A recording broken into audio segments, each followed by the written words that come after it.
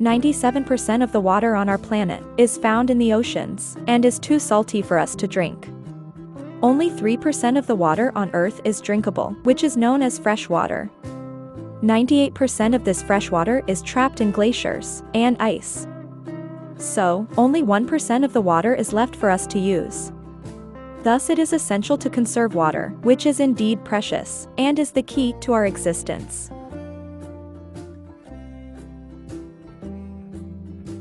All living things need water to survive. We use water for many different tasks. We drink water, as it's the medium of life. All living things need water to sustain their life. We use water to wash our clothes. We use water for bathing. We use water for cooking. Plants also need water, as they are living.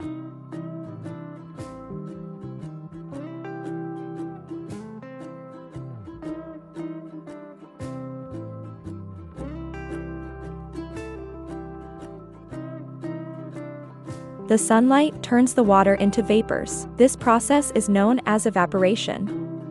In other words, the conversion of water, or a liquid to a gaseous form, is called evaporation.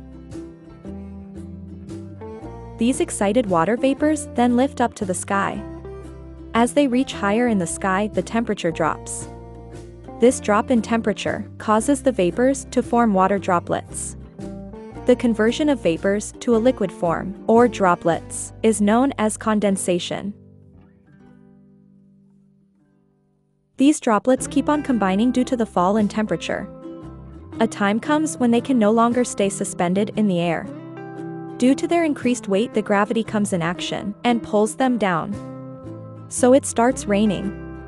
The process in which the water droplets fall under the gravitational pull, in the form of rain or snow, is known as precipitation.